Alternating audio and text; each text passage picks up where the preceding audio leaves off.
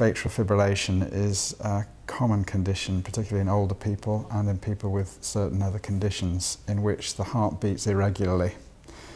As well as beating irregularly, it also tends to beat quite fast until the condition is diagnosed and the symptoms are controlled. Just this awful, feeling that your heart, it sort of always feels as if it's far too big for your chest, and it's making this terrible, terrible.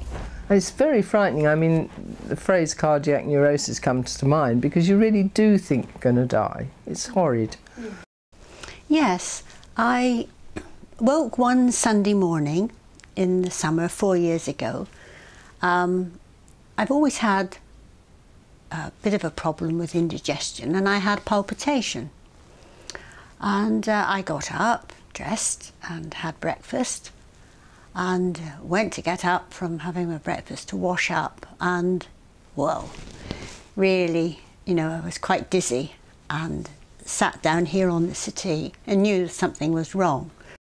I actually only discovered that I had AF about a year ago, and it was really because I was attending a GP as a result of what I thought was high blood pressure, and in taking my blood pressure he noted that I had a very irregular heartbeat, and then he did an ECG himself and then referred me to hospital to have an ECG, and that's basically how I found out about it. I had a stroke before I realised I had AF. On Saturday lunchtime, I believe it was, and I went upstairs to get changed to go and do some work in the garden, and I collapsed in a heap. Don't panic, don't get depressed.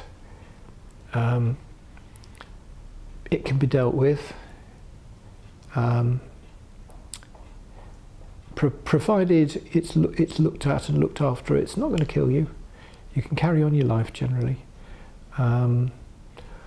Or you may have to shift back a gear a bit, but just go with it.